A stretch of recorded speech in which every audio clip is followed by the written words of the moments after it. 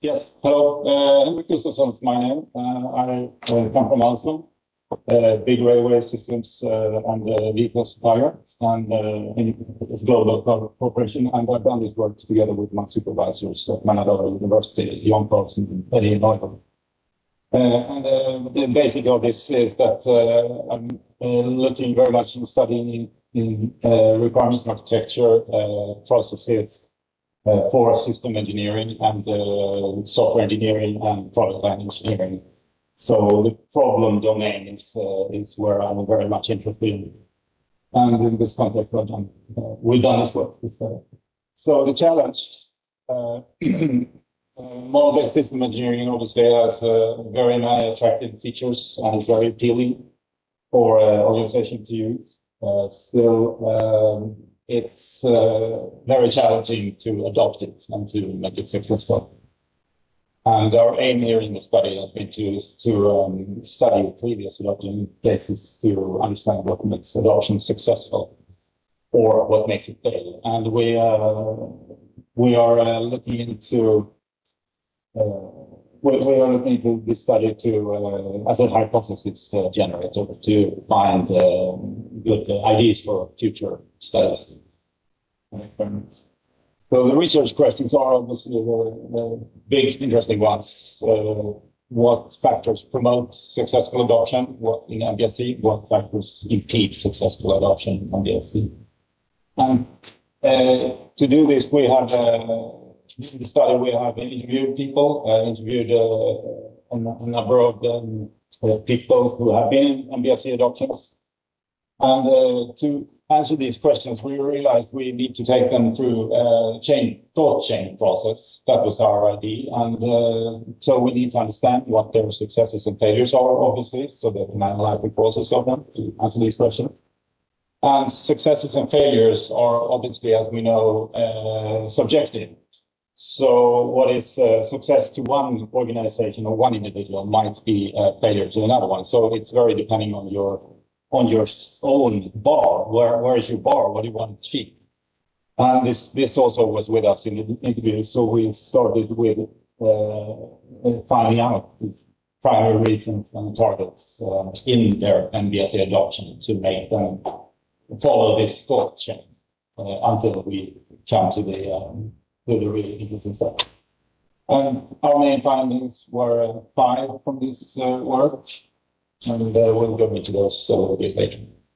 And they're very much, I can say the main findings here are very much related to learning and training and teaching. So in this study, I should say. So that's why I was listening very carefully on the keynote we just did. First, some theory about the background about the adoption, the process itself. It consists of 4 phases. You start with an assessment of where you are in the organization as compared to MDASD. And this is a crucial step, obviously, because you know your gap, so you can plan for filling that gap. So you do next phase is to do the planning, very much based on the gap that you found in the assessment.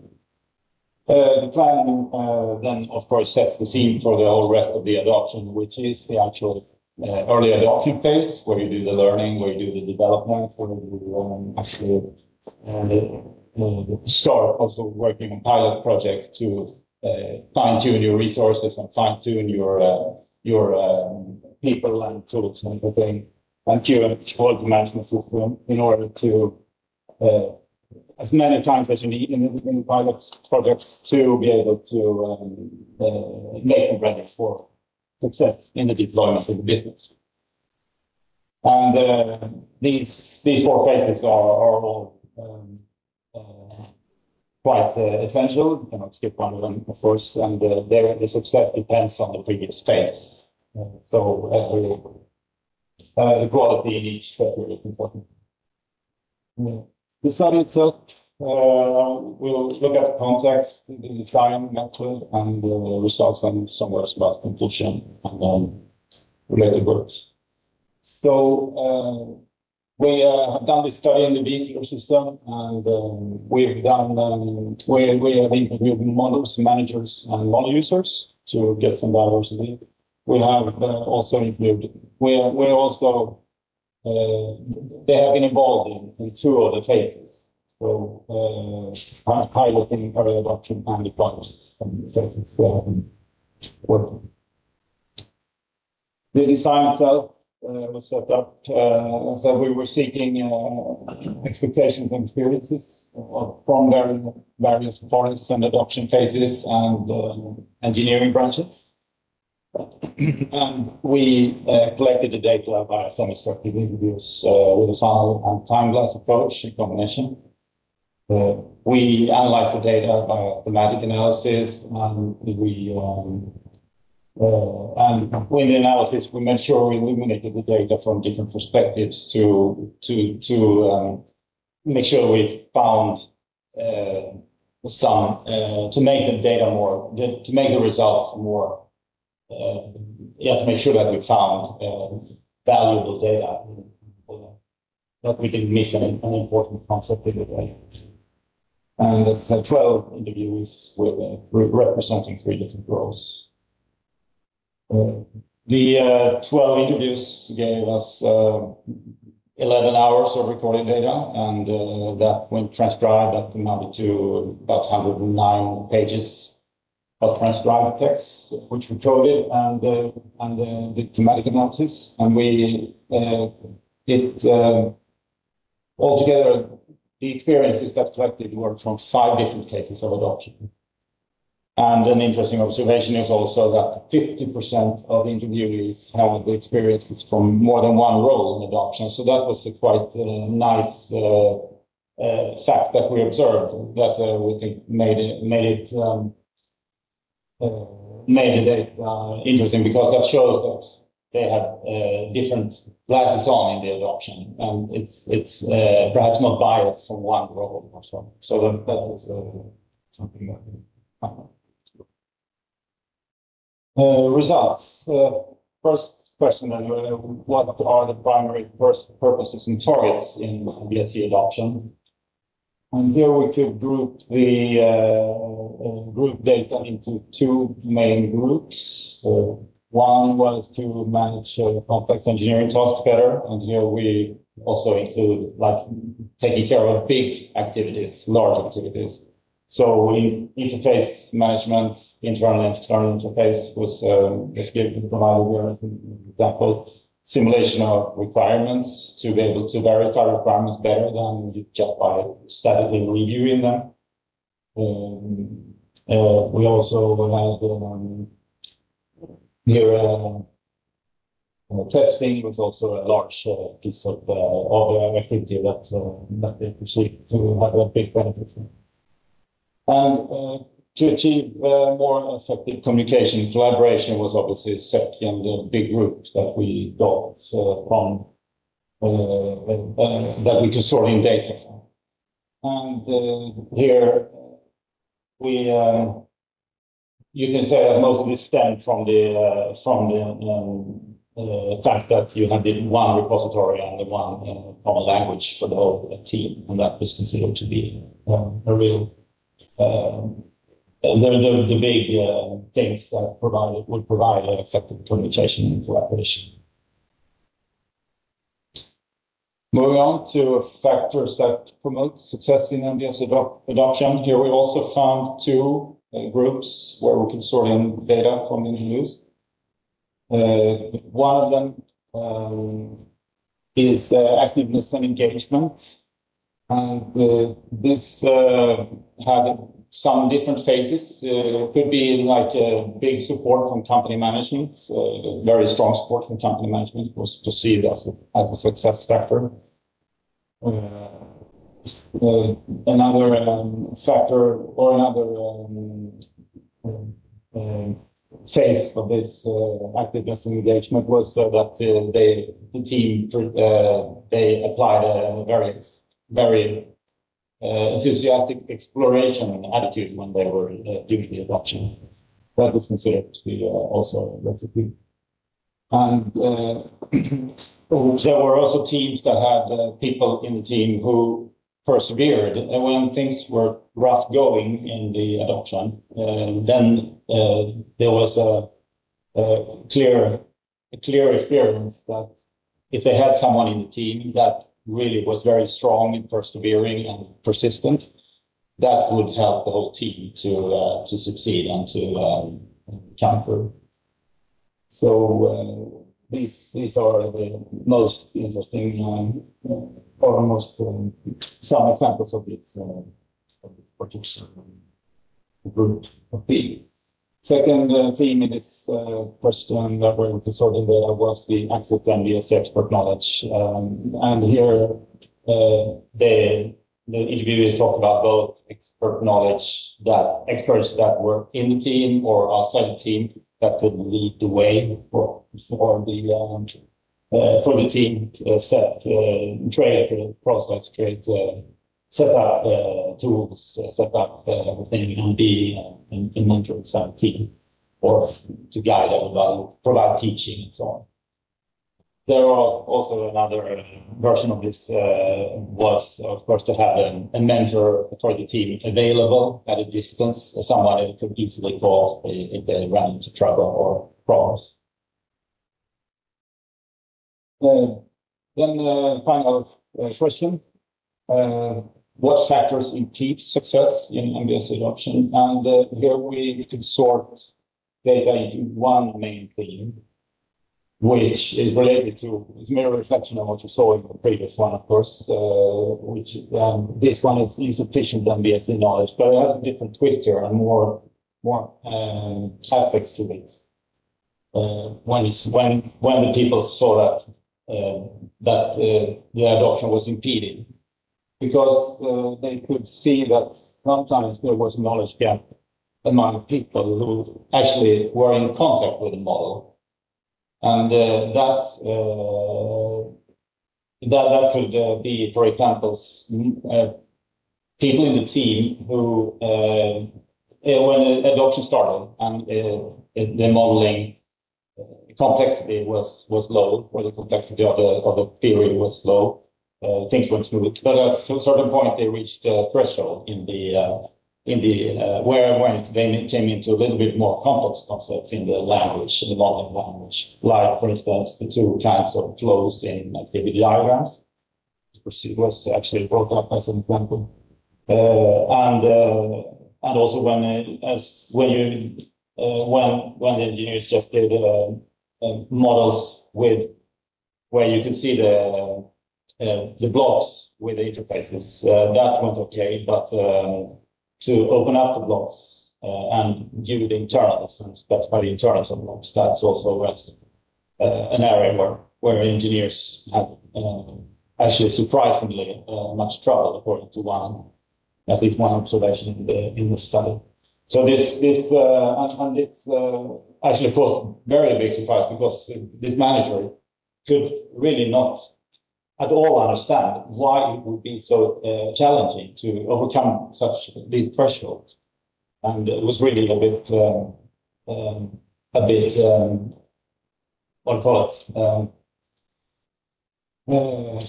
Could not find a way forward to bridge this gap.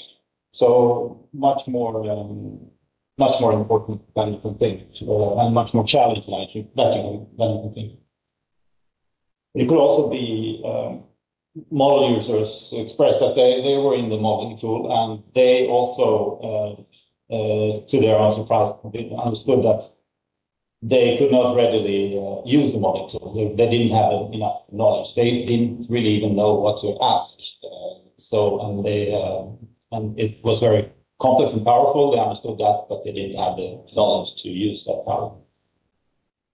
Then we come to another factor, another group of data, which actually is, to me, a bit more interesting and more perhaps unexpected, and is related to people who are not in contact with this model.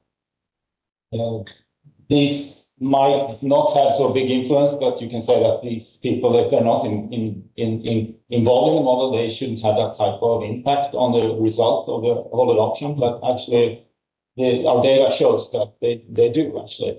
So then this involves managers, for instance. They don't come in contact with the model, but they have a huge influence on the outcome of the adoption. And in particular, this expressed itself as when the team of adopters, the engineering teams, came to the managers with trouble and issues that they needed support with. Then the manager, without the knowledge about MDASD, enough knowledge about it, could not really support them and help them resolve the issues. So that clearly impeded the success, and they had to work around it, especially when it was a stressful situation. And the second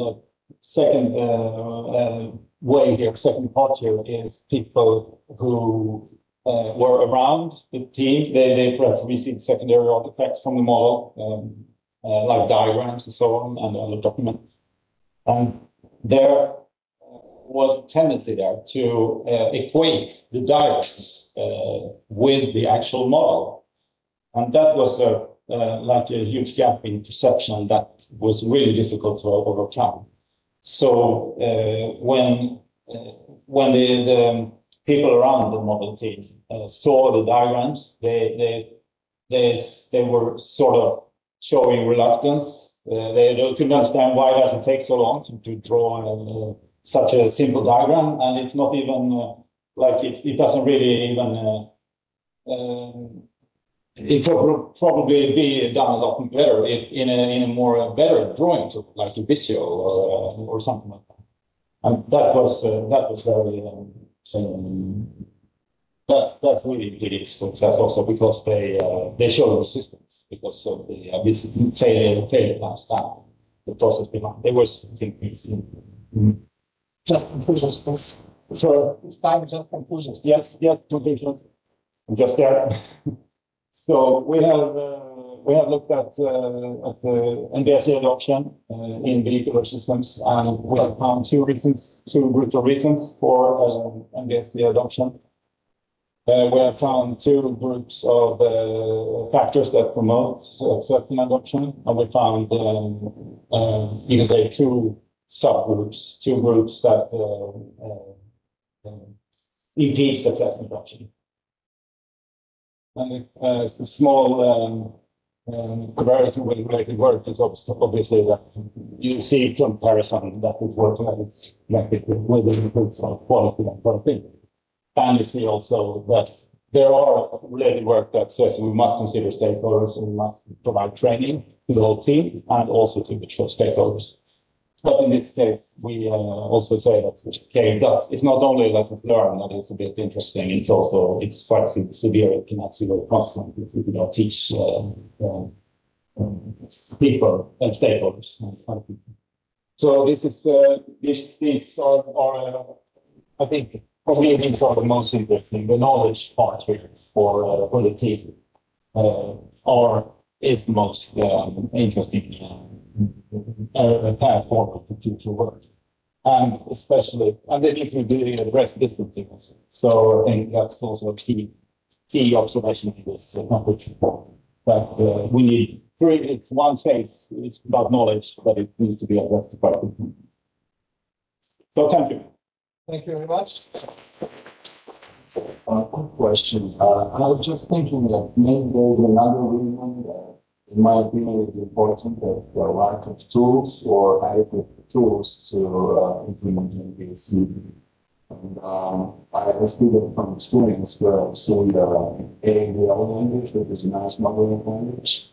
There are some tools, but in my opinion, they're not good industrial tools or good as language. So do you think that's a factor? Can we cover that in your study? Yeah, no, these cases that we looked at, we're using general purpose languages. Yes, and I haven't looked into that, but I think you need to go down the route of, I think a good way forward is to use domain-specific languages to make the threshold easier for engineers. And so I think you probably need to configure tools dedicated for a particular domain to overcome these knowledge thresholds. That's my view on this side. One more question. Many times in industry, when we propose a way to resolve some problem, in a model-based way or in a model-driven engineering way. They say we have very short deadlines. We do not have enough power to prepare everything that's needed. And my question is, when an organization is at an appropriate mature level for application of such principles? Because many times they are lack of time and they are not mature enough to apply those principles, because they need a lot of investments before we can say it's pay off now. Yes, you're quite right. I think that's also, or that is actually, then we got that information from the interviewees also. That it was, they did it under stress. It was, the manager said it's never enough time to do this. We're always in a limbo situation, because either we have time, but we don't have money, or we have money from the customer, but we don't have time because it's stressful to meet the customer need. So that is a big challenge, and I think that's probably also generic. But there are cases of successes in this adoption, which actually are led to where they have been invested and come up with a return on investment. Maybe it's time to think about some maturity models or capability models, how to measure organizations and how to implement in organizations to be able for applications of such principles. Yes, that would probably also be very good in the field of standard. Yeah, I agree. Thank you. Some other questions? If not, thank you very much again.